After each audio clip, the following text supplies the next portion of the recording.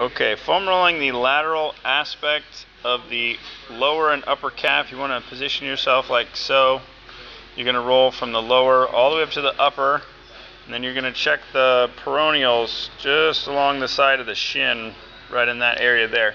So go ahead and start rolling that. You find a tender spot, you want to hold it there for up to 30 seconds. You feel some tenderness in there? A little bit higher up right in there? Okay, you can hold it. You can also manipulate the tissue by rolling that left foot in a circle. And again, up to 30 seconds on each side. Let's check the inner part of your lower calf as well. So put your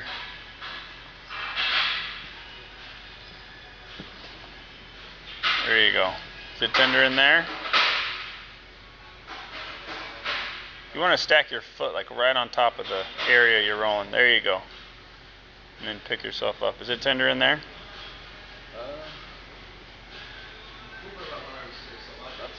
No, just the outer side? Okay. Alright, so we want to do the outer on both sides.